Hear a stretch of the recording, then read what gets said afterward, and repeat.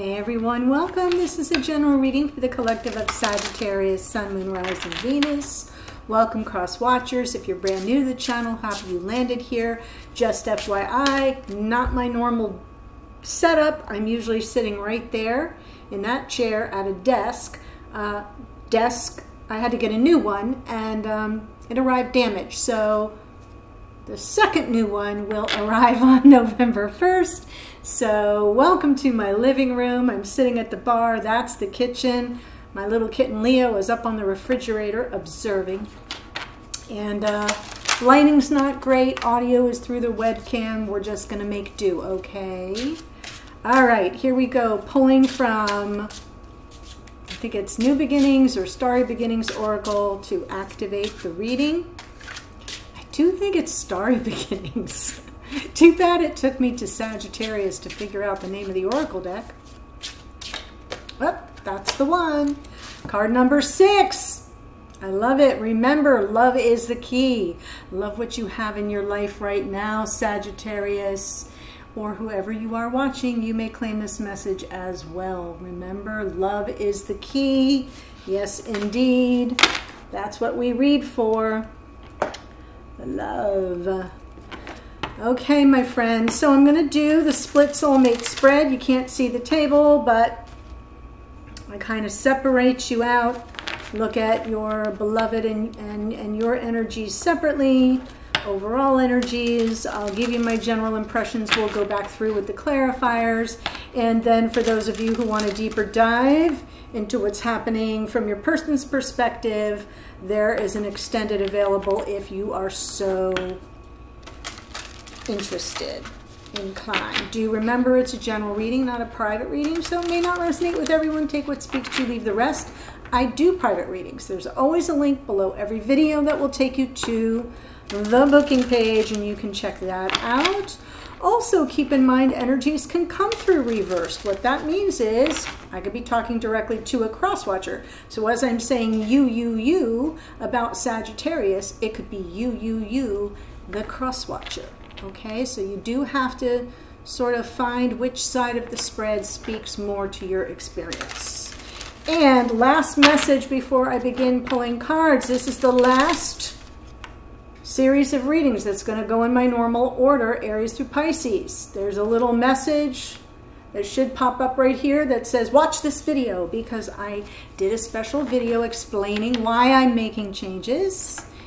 Sole purpose is to sort of shake up the algorithm a little bit, which has been suppressing my videos. So please watch it, and that way you'll know what's going on. Here we go. Sagittarius, Sun, Moon, Rising, Venus. Ooh.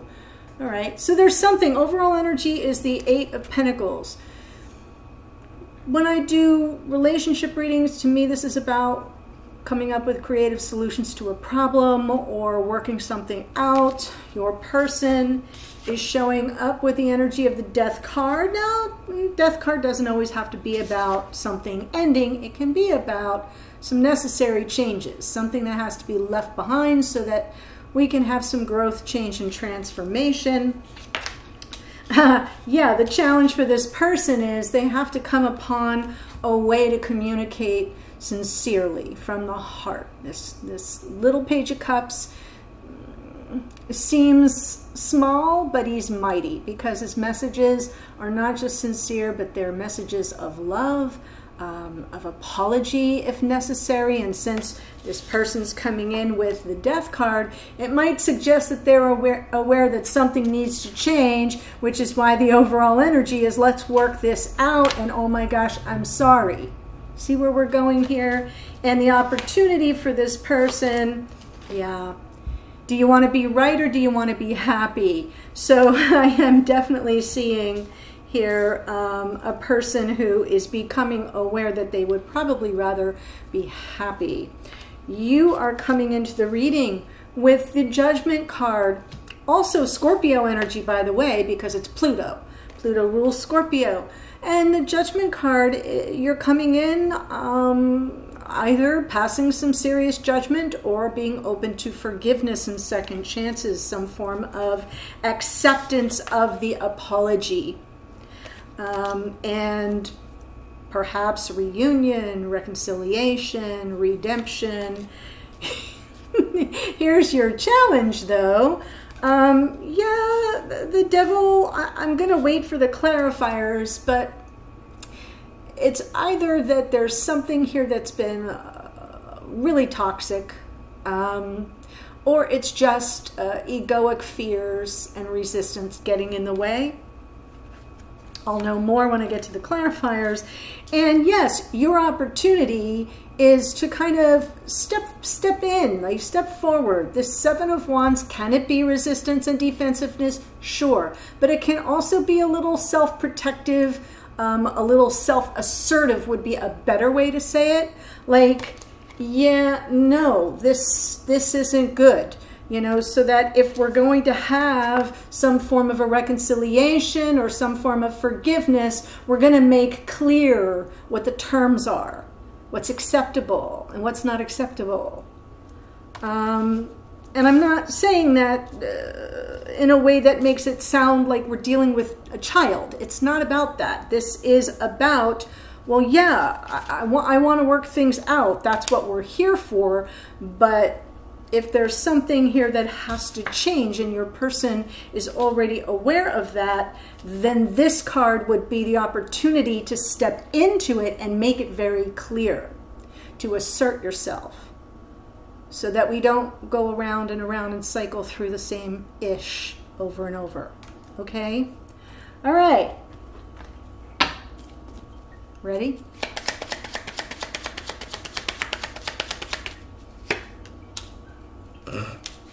Right. Yeah. Cycle over and over. No. We want Saturn here in the World card. We don't want to keep repeating the same cycles. So we want to work it out. We want to figure it out. We want to bring to a close a difficult, challenging, icky cycle so we can have a new beginning that's very liberating, a new beginning, an up-leveling, something maybe even more committed, sure.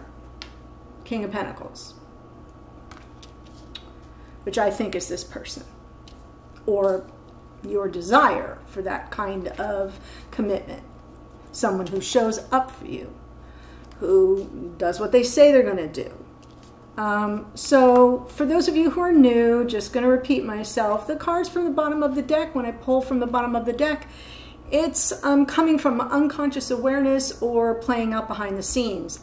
Either way, it's what you can't see. It still plays a role, though. So that's why every little step along the way, I'm pulling from the bottom of the deck just as a check-in, right? What aren't we seeing here? And so the thing is, it's like you want something from someone that shows that they're invested, that shows that they, you know, are available for you, that here in 3D, King of Pentacles, that they're going to have your back, that they're going to show up, and that we're going to have this new beginning, and it represents some form of an up-leveled experience in the connection. That's what you're working toward, Eight of Pentacles. So that's the overall energy for the reading. Death card.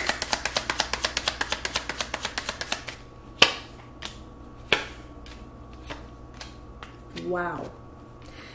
Yeah, I feel like maybe on some level this person is aware that if they're, you know, going to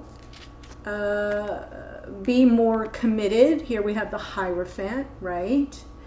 That it's serious business. Yeah, we can't play it loose, fast and loose, because that's how people get hurt. That's how people feel devalued. That's, you know, none of this ghosting crap and, you know, one day we're hot and heavy and the next day I don't like call you for 3 weeks. So I am feeling like this person coming in with that Death card energy, it's like, yeah, I know that has to change. They're aware that this is the moment where we're going to have some growth that leads to something more transformed, more mature. That Page of Wands, it can be very optimistic, but it can also be very, you know, kind of self-absorbed. Not necessarily in an intentionally hurtful way, but that's why this little Page of Cups is kind of a struggle, because it's like, oh, now I've got to get, you know, I got to really be sincere. I have to come from the heart. I have to focus on something outside myself, which is the Page of Wands experience.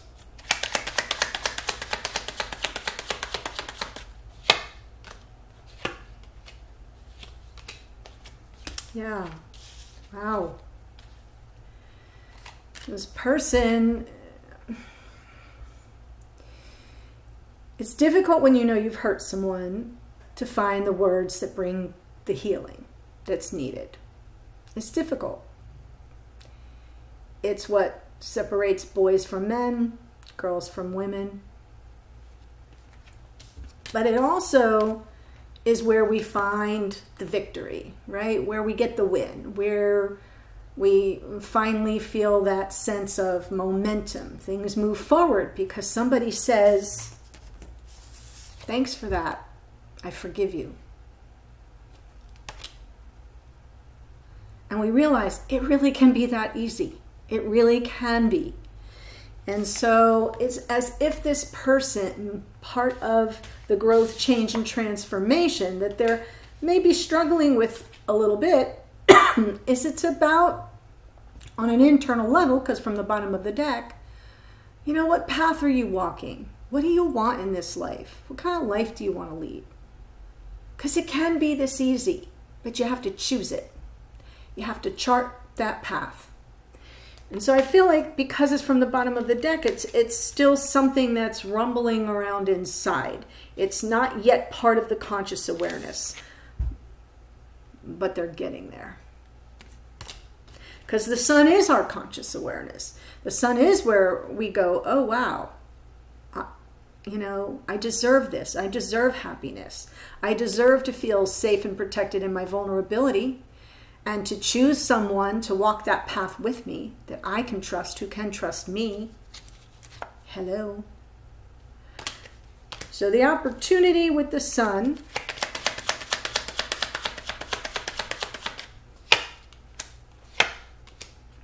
leave behind the stuff that doesn't work. Leave behind, game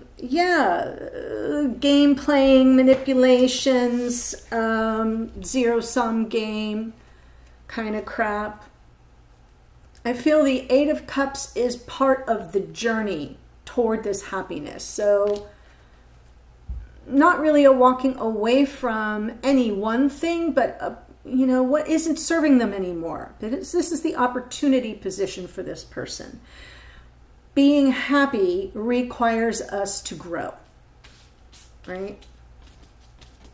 We have to change something if we're not happy, if we're finding ourselves miserable, if we're making other people miserable, if, you know, we find ourselves in a position where we want something, but we know we have to work a little harder.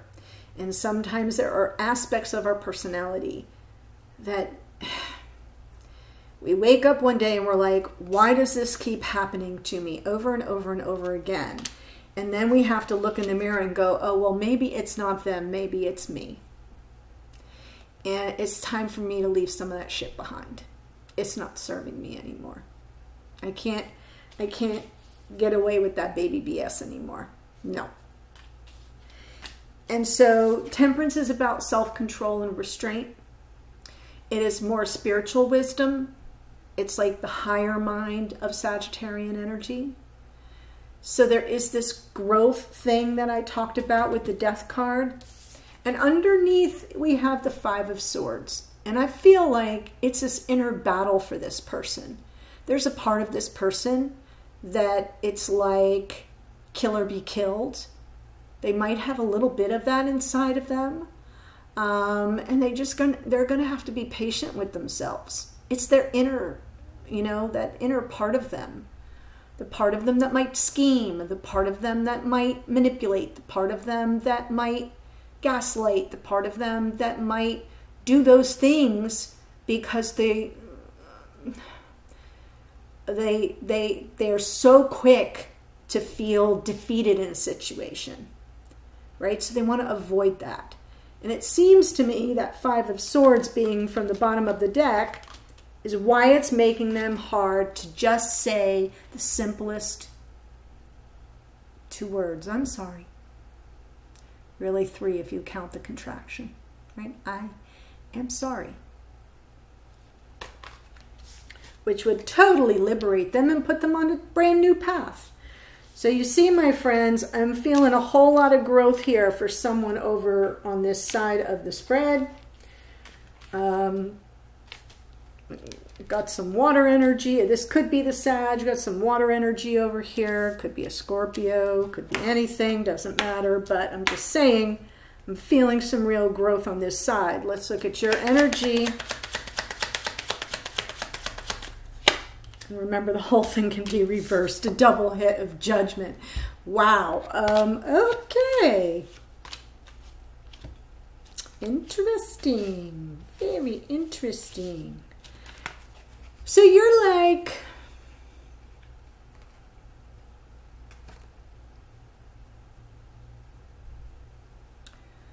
there's a part of you internally with this Hanged Man, which is Neptune, rules Pisces, Neptune. There's a part of you that inside is sort of not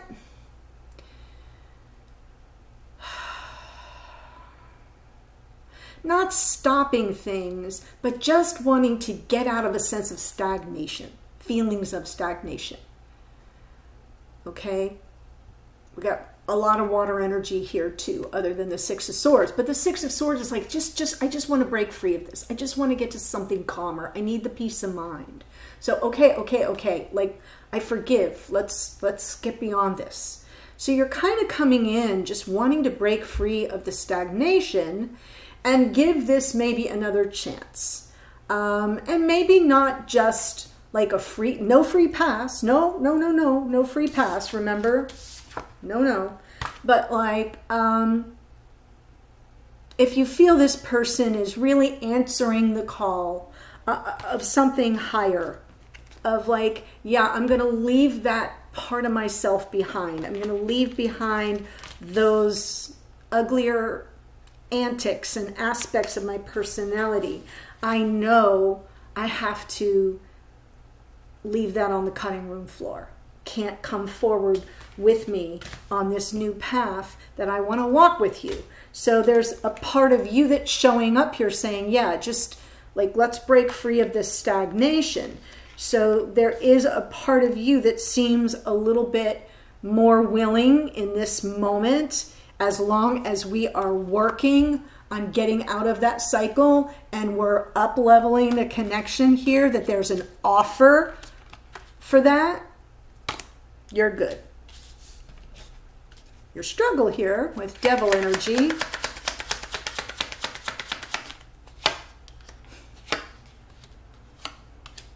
Wow.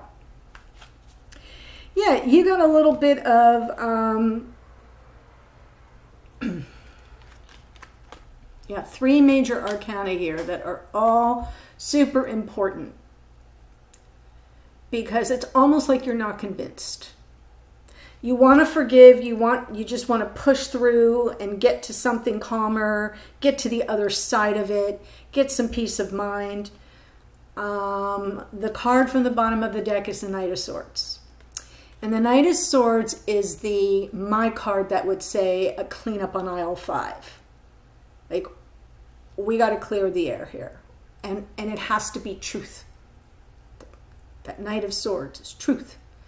But there's also a tinge of anger sometimes with that Knight of Swords. And since it's coming from the bottom of the deck, I kind of feel that's within you. Like there's a little bit of like a, yeah, like I can't wait to hear this. And so I'm feeling like you're not thoroughly convinced that you're dealing with somebody who's going to give it to you straight, that's going to make an honest effort to clear things up, that's going to deal with you in a more honorable way. That Hermit, it feels like there's a part of you you're holding back, that you're not revealing, that's still a little bit inaccessible for this person. Lots of risk assessment. I don't feel that fool is leaping no damn where.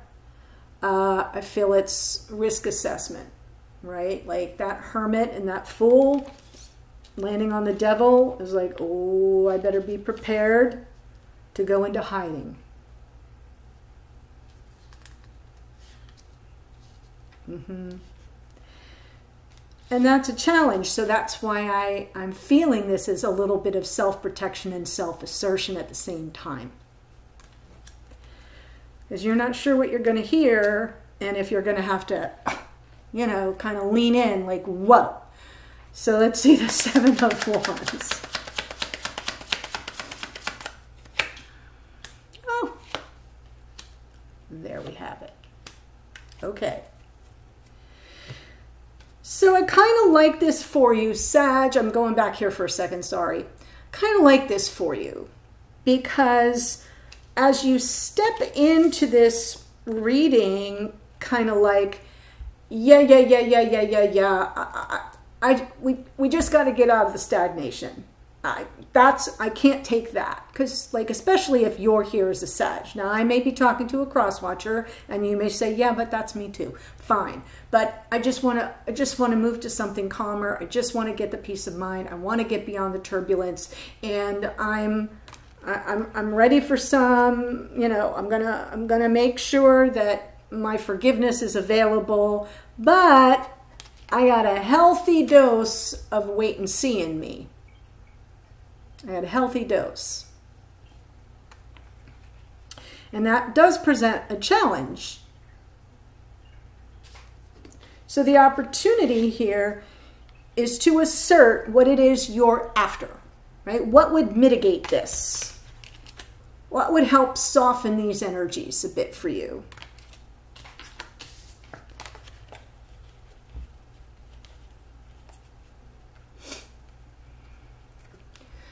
Don't tell me what you're going to change. Show me. Knights make offers.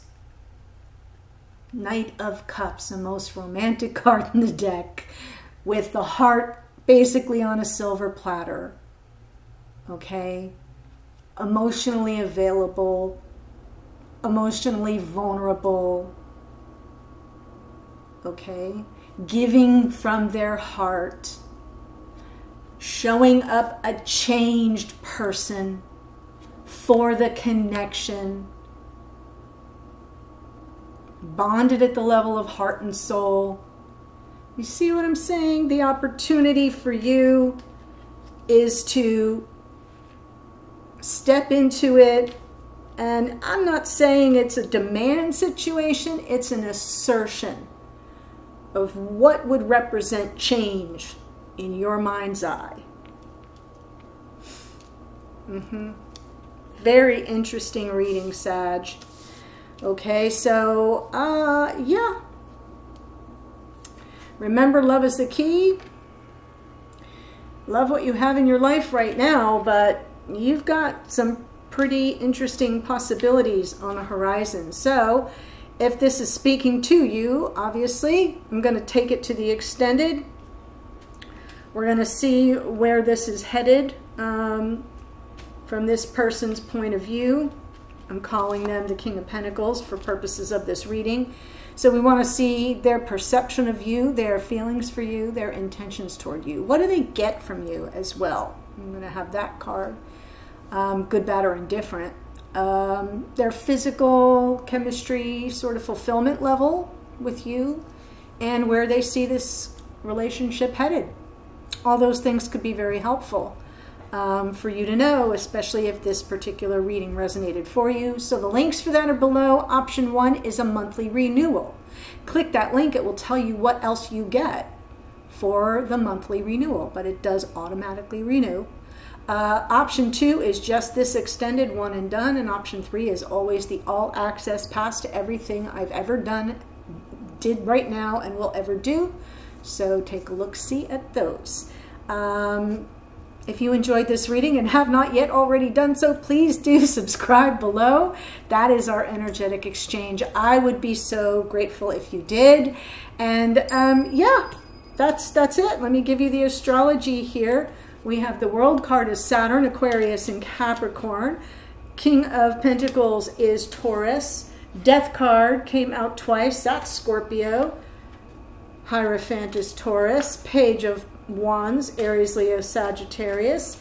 A little Page of Cups, Cancer, Pisces, Scorpio. Cancerian energy in the Chariot. The Sun is the Sun, rules the sign of Leo. Sagittarius in our Temperance card. Judgment is Pluto. That came out, boom, right in a row. The Hanged Man is Neptune, which rules Pisces. Devil card is associated with Capricorn. Hermit is Virgo. The Fool is the planet Uranus, which rules Aquarius. Knight of Swords is Gemini. Knight of Cups is Pisces. That's what I have for you. I am headed to the extended. I will see you there in a second. Bye for now.